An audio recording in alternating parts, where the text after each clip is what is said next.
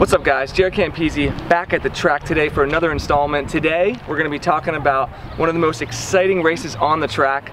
This is the race that basically defines who's the fastest in your school, who's the fastest in your state, the fastest man in the world, and of course we're talking about the 100-meter dash. So what we're going to do is we're going to talk about how to run this race correctly, the different phases that make up the race, because I don't think a lot of people understand that it's not just an all-out sprint from start to finish. There are different phases.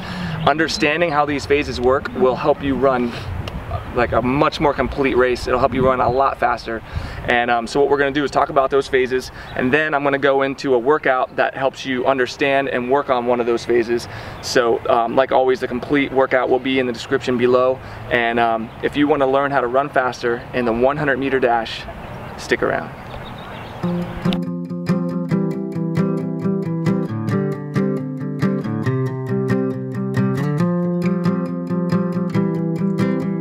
Okay, so let's get right into this. First off, the 100-meter dash is not just a run as hard as you can from the starting line to the finish. That's not how you're going to run your fastest 100-meter dash. That's not how the race is supposed to be run. I never even realized that until probably like my junior year in college. There are phases to the race. So the 100 is different than other events because in the 400 and the 200 you have these floating phases. You have parts of the race where you're not giving 100% effort. Well, that's different in the 100 because you're always basically giving 100% effort, but there are phases to the race. So basically what I'm going to do is talk about these different phases, and then hopefully you'll have a better understanding and you can start practicing in practice on these different phases, and that'll help you run a complete 100-meter dash, and that'll help you get the most out of your potential. So starting off, we're at the starting line here, the start. So the 100-meter start is arguably the most important part of the race because when you're competing at the highest level, basically your start is going to determine how you get out in the race, and it's such a quick race that it can make or break your race, okay? So when you see the world-class guys at the top of the top and they're like trying to guess the start, it's because it's really that important, you know? Being able to come out like perfectly on the gun and they've changed these rules now. It can be the difference between winning and losing a race. So I have a blocks video, how and why to use blocks. I'll put the link in the description below. Definitely watch that video if you want to get better at the 100. And I also have an acceleration video, which I'll put the link in the video. That'll come a little bit later. So anyway, starting blocks, learn how to use them, learn how to do it correctly. Coming out, this is actually the first step of your drive phase, my logo here. This is the position that you want to be in. And basically that puts us into the first phase of the race, right? So you have your start and then you're basically driving. This is where you're building acceleration. This is where you're using that strength in the gym. You're using your flexibility. You're using like your coordination to drive your speed, okay? And so the drive phase is really gonna last the first 20 to 30 meters, okay? And that's where we're generating all of our acceleration. That's why we wanna be low out of the blocks and keep that angle to drive. We're pushing back, we're using our power to drive, okay? What I see, like one of the most common mistakes from people who are just amateur 100-meter runners is they come out of the blocks and instead of driving like this, they come out and they're just standing straight up within a couple of steps. Now you're not in a position to drive at all. At this point, that's basically a top speed position, okay? Which is gonna come later in the race. So the first 20 to 30 meters, that's gonna be your drive phase. Keep your head down, keep your angle low, and drive. You want your steps, you wanna be getting full extension, but you also don't wanna be like getting high knees up and stuff like that. You want quick steps that are powerful and generating your speed, okay? From there, after the first 20 to 30 meters, we move into what is called a transition phase, okay? So this is when you slowly start to come up after that 30 to 50 meter mark in between there, and you're slowly starting to come up, you're starting to relax, you're starting to get upright, you're starting to get the knees up, you're starting to go to big arms, relax shoulders, and then we're moving into our top speed phase, okay? So that transition phase happens very quickly. It's basically the transition between driving down and then being straight up, okay? So, like I said, drive phase will last anywhere between 20 to 30 meters, depending on how good you are. That 30 to 40 to 50 meter mark, that's where you're transitioning into your top speed, okay? And that's when like I said, you're coming up with the big arms, opening up like this, nice and tall and big. And then from that 50 to 80, and basically 50 to 80, almost to the end of the race, is your top speed. After you're standing up and you've hit your top speed, you're able to hold your top speed for a little bit of time, but everyone is slowing down in the 100-meter race. That's what people don't understand. Even the top athletes in the world, Usain Bolt, you know, Asafa Powell, like Gatlin, they're all slowing down. Everyone's slowing down in the race, okay? You can't run at full speed for 100 meters. You just can't do it. So what happens is the people who look like they're running away from everyone, they're just actually slowing down less, okay? And so the way that you slow down less, or the way that you hold your top speed for longer, is your technique comes into play. It's huge with your technique. You see, like Usain Bolt, he's got those big long strides and he's nice and relaxed, and that's why he just runs away from people. And Gatlin's got those insane high knees, and he's just got this big open stride, and he's just able to hold that speed and that power. That's whenever you want, like, everything just going forward and backwards. When you get into the swaying back and forth and the head's going everywhere and the knees coming out, those are the people that lose the most speed because they're not being efficient with their running, okay? And so being able to hold that top speed through the end of the race is really going to be the difference between who wins and loses.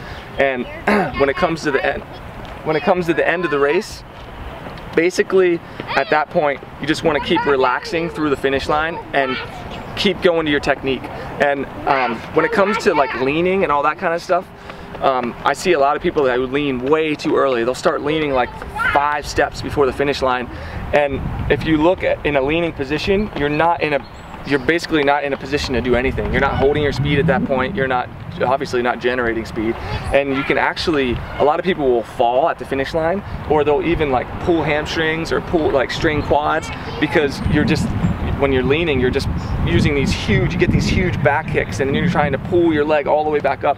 And in my opinion, in a lot of cases, if you just run through the line instead of trying to lean, you'll beat people who are trying to out-lean you.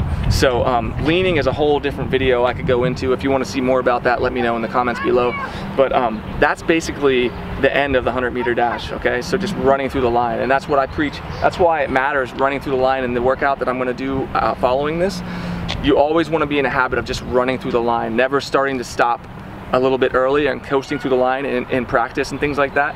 It's that championship mentality, finishing every rep of every workout, and you know, even when you're doing warm-ups and stuff like that, just always running through the line. It'll help carry over into your races, okay? So that's basically the gist of the 100-meter dash. There isn't really a race plan, but there's phases to the race, from the start to that driving phase, your acceleration phase, to your transition phase, into your top speed phase, and then finishing the race, okay? So those are the kind of the phases of the 100-meter dash, and there's workouts you can do to work on each one of those phases, okay? So what I'm gonna do is I'm gonna demo a workout for you guys today that works on your top speed, okay? And holding your top speed, and doing the correct form and the technique that will allow you to hold that top speed and run away from people at the end of the race. Holy dear God. Sorry, are you done? Thanks.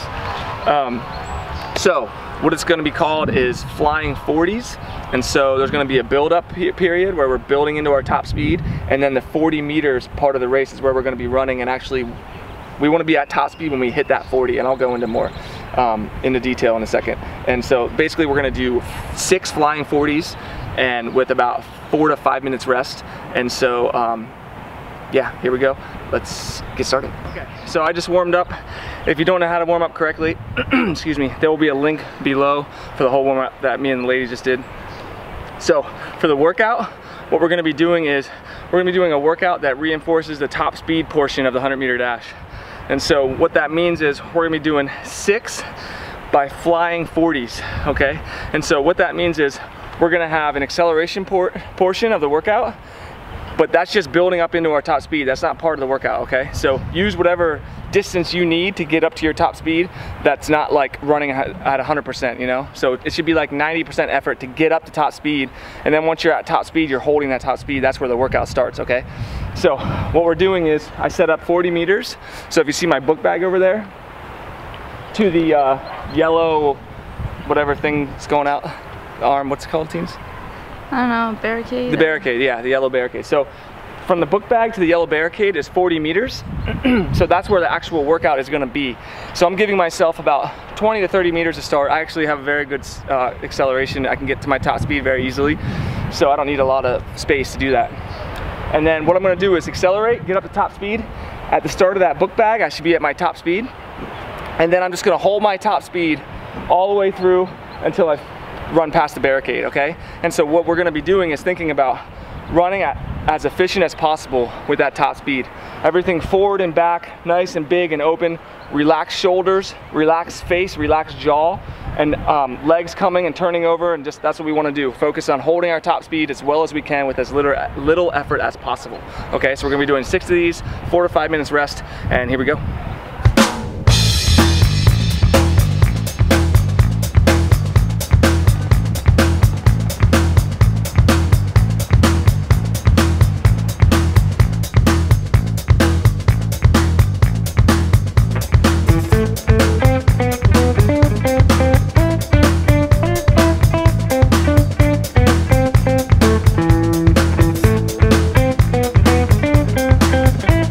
So on my first rep, I felt really tight. I didn't feel like I was getting full extension on my stride, which means I'm not getting all the way full extension here, and I'm not getting it all the way up at the hips, okay? I felt like my hips were sank.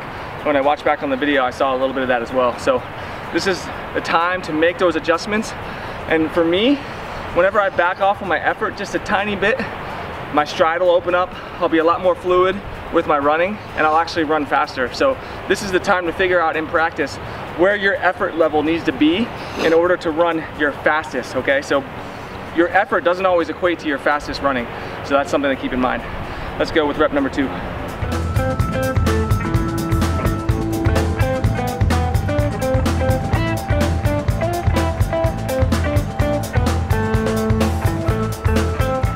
So I just finished the second rep of the workout, and I noticed I'm having a little bit of trouble holding my top speed through the 40-meter fly zone. And if you have trouble, people ask me how to finish races. I have trouble finishing the race. There's really 2 reasons for that. 1, you're not running efficiently, or you're putting too much effort early in the race. Or 2, you're not in good enough shape. And I think probably the second one is what happens more often than not. Because people don't understand that in order to get in shape for 100, you have to actually run a longer distance in workouts than 100. So you're gonna be doing, it's called overtraining. So if you're training for 100, you're gonna be running 150s, 200s, 250s even. So that's, doing those kind of workouts is what allows you to finish the last 50 meters in the 100 or the 200, the 400, whatever you're doing, always doing that overtraining kind of stuff. And I'll talk more about that in another video, and I'll even add workouts that help you overtrain for different events. And not overtrain as in training too much, but overtrain for that event. So let's hit number 3.